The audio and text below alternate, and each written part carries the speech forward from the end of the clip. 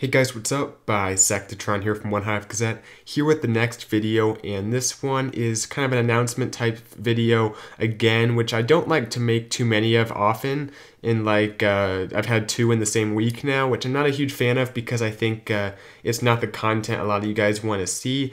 But I have a few things I have to say because the first video I made about the OneHive Genesis 2.0 merge didn't cover the full picture, and I just have some more information I have to get out there on recruitment and also kind of about the channel and a few things I want to let you guys know, one of which being 20,000 subscribers. I have a few things to say about that, which I'll talk about towards the end of the video. But first I want to get out some more important information on the transition of the OneHive Genesis, OneHive Alpha clan family combining with the 2.0 Invicta swarm. I'm forgetting one, Venom, I think. Combining with that clan family. It's pretty complicated, and most of you guys probably don't care about all the fancy clan names. But for recruitment, it does change the game a little bit, and I want to make sure you guys know what's going on because a lot of you are interested. First, I'm going to talk about how the clans are participating in the CWL Season 2. As you guys know, there's going to be, or as you might not know, there's going to be 3 different CWL leagues for the Season 2. And 2.0, OneHive 2.0, is going to be in CWL Invite, which I think has the heaviest weights and tends to have probably what would be considered the top clans. There's good clans in all of them, but they have, I think, some of the what are considered some of the best clans in the game. The other two are, I guess, lesser weights. They're still very good clans, but they tend to be just clans that have lesser weights. And OneHive Genesis is going to be in CWL Premier, which I think is kind of the middle tier. I don't want to break it up into tiers because it's not really skill based. I think there's more factors than just this league's the top one, this one's second. I don't think it really works like that. But Genesis is in CWL Premier, and OneHive Invicta is in the next one, CWL Rising. So 3 of our clans are participating in CWL Season 2 throughout all 3 leagues. So that's exciting stuff. And that has some implications for recruitment because we are looking for a lot of members to be alternates or to even just be regulars to participate in the CWL and help us win those wars. It's difficult, even with the vast amount of numbers we have between all the clans in our family.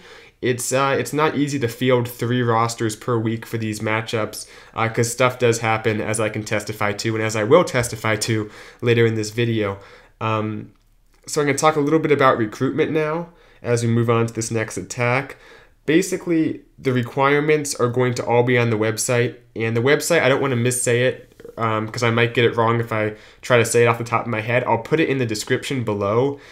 And that's the website you're going to use to see what the requirements are, to familiarize yourself with the clan family, with the specifics of requirements and stuff, because that's very important to check out before you apply. We don't want people to waste their time if they're not eligible or to get a wrong idea of what exactly they're getting themselves into. Not saying that in a bad way, but it's just important you know kind of what the clan's about and what you will be doing once you're potentially in the clan. So check out the website. You can apply on the website, or you can apply via a Discord server. And people get confused when you say apply via Discord. Basically, you just join the server and connect with our recruitment team, our leaders in that area, and they will kind of help you through the system in terms of giving the information we need, maybe joining for a tryout, stuff like that. So you can do it either of those 2 ways. I will put the Discord server and the website both in the description. Either way, be sure to check out the website for our requirements if you are interested. Like I said, we are looking for a lot of new members. I know people in the comments often express interest, so that's as clearly as I can say it. That's how you can apply to be in OneHive, and I look forward to seeing all the recruits who join. The recruitment tryout system will be through OneHive Swarm, both those going to Genesis and those going to 2.0 or other clans in the family. Everything will go through OneHive Swarm. I believe you have a bit of a choice as far as what clan you want to join. They're all great clans, but people have preferences, of course, so that will be taken into consideration for sure, and I encourage you guys to apply. So I think that pretty much covers most of the new information I wanted to give you guys.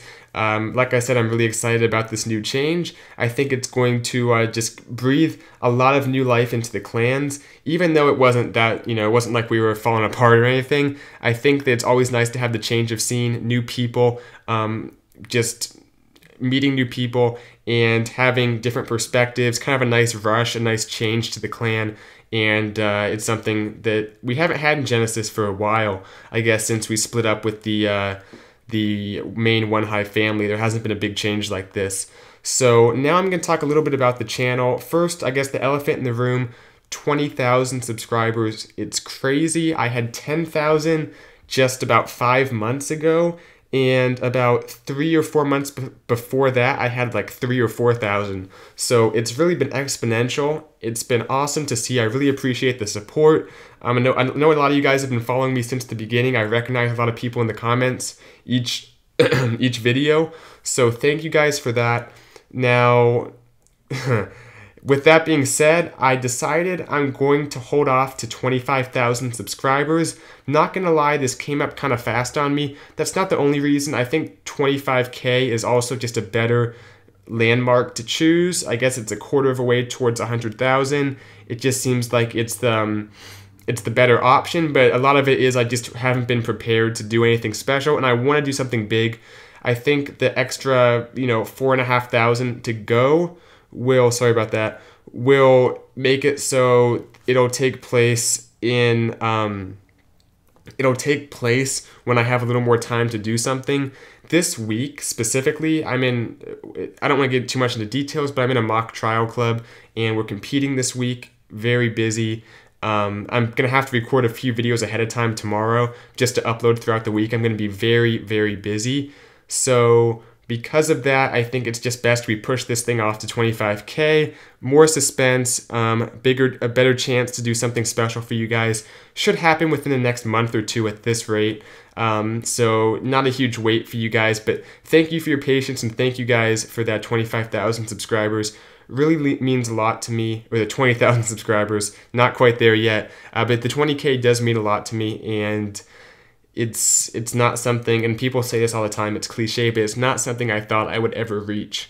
I mean, I thought I would reach it once I got to like 15, but when way back when I was a small channel, I'm still relatively small, but when I was even smaller of a channel, I thought this would never happen. So thank you guys, and I'm just looking forward to the future. I'm not getting burned out at all, really.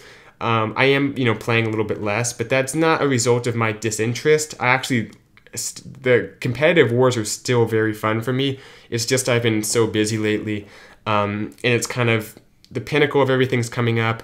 And as we get into the spring, along with allergies, I should have a lot more time. So it will allow me to play the game more and to post more content. So I'll do my best this week though to keep some videos, get some pre-recorded at least to have uploaded throughout the week incrementally. So thank you guys. Hope you are as excited about the change as I am to possibly apply and to see all the new content that might come from 2.0 as well if I go over there and visit every once in a while that part of the clan family. So yeah, good stuff to come. Thank you guys for watching this video. Hope you liked it. Sorry I don't have a very substantive,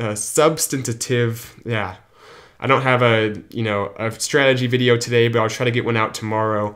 And I know you guys want to see some attacks on that war base. Shout out to Amandra for letting me use her base. I'll give her a shout out in the next video. I forgot to do that, but I'll do it in the replays video.